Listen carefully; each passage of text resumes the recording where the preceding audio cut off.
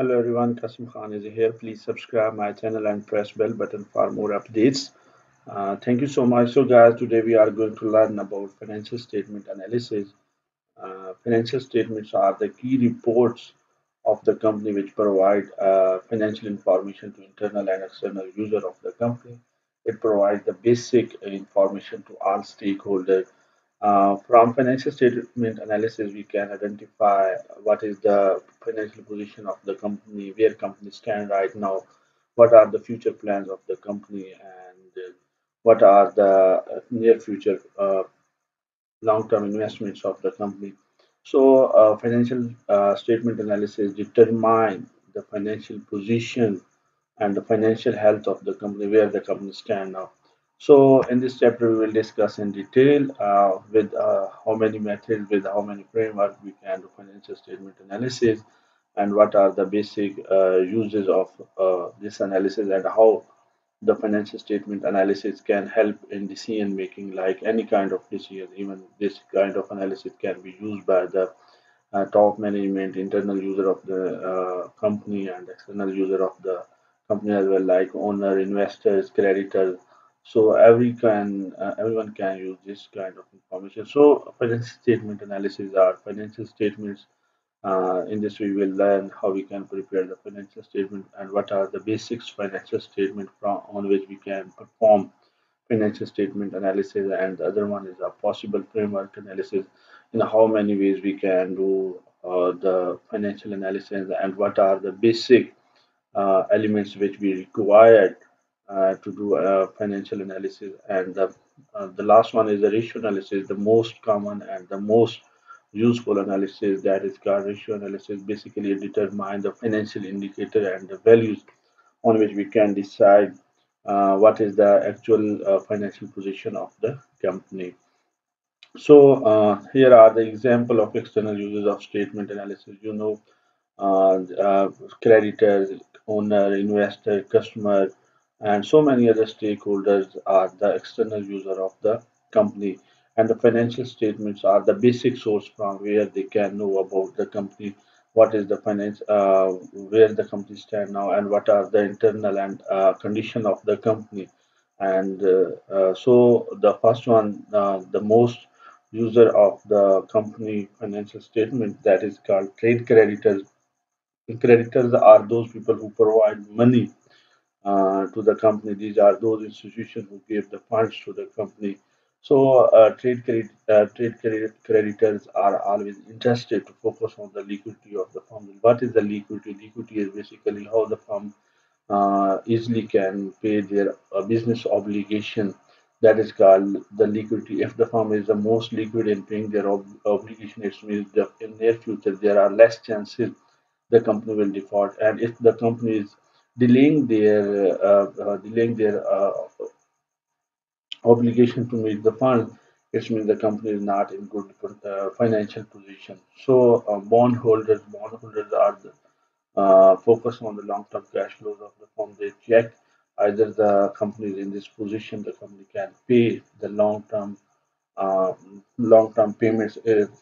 If the company is promising something, is the company in this position to pay back that financial payments. And shareholders focus on the profitability and the long-term health of the firm. Shareholder invest in the money, they give money on for the long-term projects. So they focus what kinds of the long-term projects are company will start in the future, and what should be the company health condition after that project. So they focus on the long-term vision and the mission plans of the company. So businesses has been managed by the management in corporation structure. So these financial analysis, statement analysis, also useful for the internal management as well, for long-term decision making and for some kind of business plan. Plan focus on assessing the current financial position and evaluating potential from opportunities. So this from this you can identify where the company stand, where company stand now, and what kinds of the decisions company need to like find out future opportunities. And they can also evaluate the current performance of the company as well. Control focus on return on investment for various assets and asset efficiency. So more controlling is very important aspect in the business controlling and administrative activity make your organization more efficient and more effective. So you also find out what is the return on assets of the company and what kinds of the assets are less usable, what kinds of this investment decisions company need to be taken. So ratio analysis can also help in controlling and managing the business operation. So, what is understanding? Focus on understanding how suppliers of funds analyze the firms. So, the relation between supplier and the firm is very important because supplier always provide the raw material and inputs goes to the company. So you need to with the financial statement analysis, you develop credit terms with your supplier and your customer. So if you want to develop a long-term and trustable relation with your supplier, so financial statement analysis to help you to create this kind of relation. So primary types of financial statement, there are three basic financial statement. One is the balance sheet, the other one is the income statement, and the third one is the cash flow statement. Balance sheet is a summary of financial position on a given date that shows total asset is equal to total liabilities plus owner equity. I will not explain too much because everyone knows what is the balance sheet, and here we can define income statement, a summary of firm revenues and expenses over a specified period, ending with net income or loss for the period. That is called income statement. So here is the sample of a balance sheet. Basically, this sample we will use in our ratio analysis. So you need to know cash and cash equivalent. That is 90 account receivable 394, inventory 695. So current asset total 1195 and net fixed asset is your 701. So total assets are $2169. So this is the left hand side of the balance sheet that determine the total asset. So this is the right hand side of the balance sheet which determine liabilities and owner equities. The total current liabilities of the company is 500, long term debt is 530, and the total equity is 1139. So the total liability and equities of the company is 2169. So these figure we will use in our ratio analysis. So from where we can identify where the company stand now and what is the current positions of the company.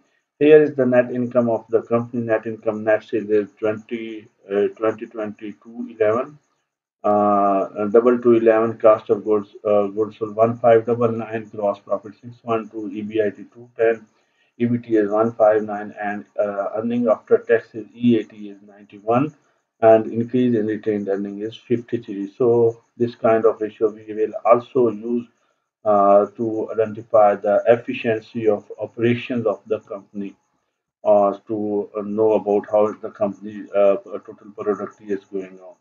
So here is the framework for financial analysis. There are so many ways with we can test and we can discuss financial analysis and we can find out the ratios.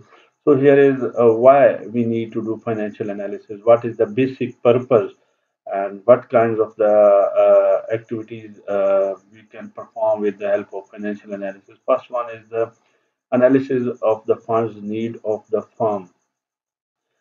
Basically, with the financial framework, we identify what is the exact financial position of the company and what are the sources of funds for the company and what volume of the cash the company needed in the near future.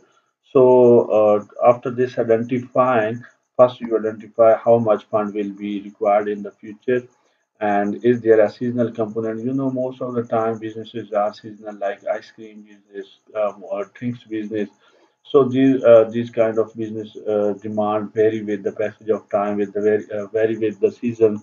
So sometimes some businesses funds required with season. So in this framework of analysis, first you identify how much cash volume you require to manage your business. Then you identify from which sources you can generate the cash, and if your business is seasonal, then how you will meet the seasonal demand of your funds. So analytical tools use sources and user statements, statement of cash flows, cash budgets. So these kind of the sources you can analytical tools you can use to identify how much cash volume we need to meet the current business fund requirement. So analysis of the financial condition and profitability of the firm.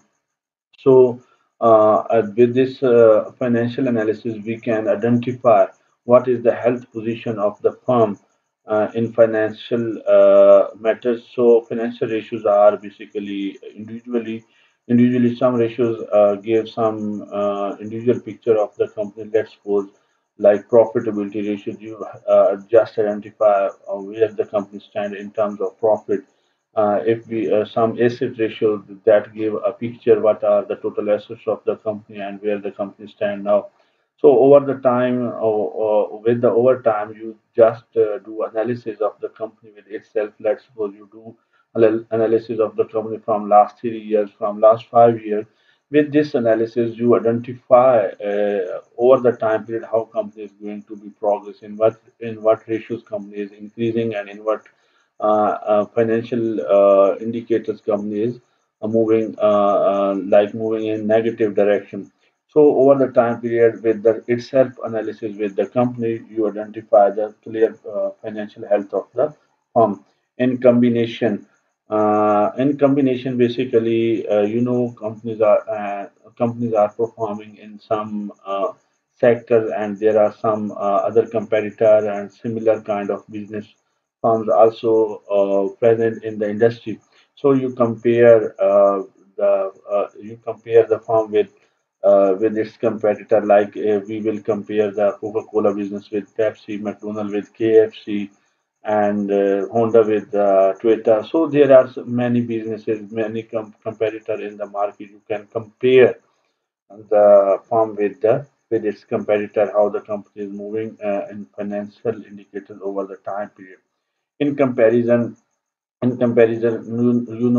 are industry averages as well. You can also compare the company financial indicator with the other companies with industry averages, and you can identify where the company stand now and how the company is moving with industrial averages. If the ratios and financial indicators are very far away or below from the industry averages, it means company is not performing well as the other industry is performing in that same country.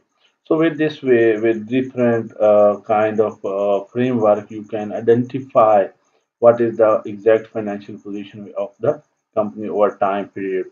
So in the third analysis of the business risk of the firm, business risks are associated with every business and it vary nature to nature of the businesses. And basically these kind of risks are associated in macroeconomic environment of the company. So business risk relates to the risk inherent in the operations of the firm. Maybe you heard about the business life cycle, like first is initial stage, then growth stage, then maturity, and after that decline.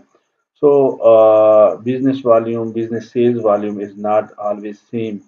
So there are inherent risk which is associated with the business operation, and there is a volatility in the sales and the cost of the company that's ultimately changes over the time period. So how the company will manage this kind of risk and what kind of the strategies company will adopt to minimize and to mitigate these kind of the risk to to minimize any kind of adverse effect in the future. So here are some examples like volatility in the sale, volatility in the cost proximity to break-even point. So how the company can take a good planning to minimize these kinds of the risk. So, determining the financing needs of the firm, a financial manager must consider all three jointly when determining the financing needs of the firm. The company needs to the manager and the top management need to consider all these factors at one time, and it need to determine the total funds of the firm. Negotiations with the suppliers of the capital. Obviously, the suppliers of the capital are the two basic like debt financing and the equity financing. You need to negotiate with them if you need more funds in near future. If you have a good kind of any opportunity and you want to invest in it, you want to win it, So obviously you need to negotiate with the big supplier of the company so you can give a good growth of your business. So use of financial ratios. Um, I will record here was the just part one of the financial ratios. Now I will record the use of ratios in second part. Thank you so much for listening to me. Take care.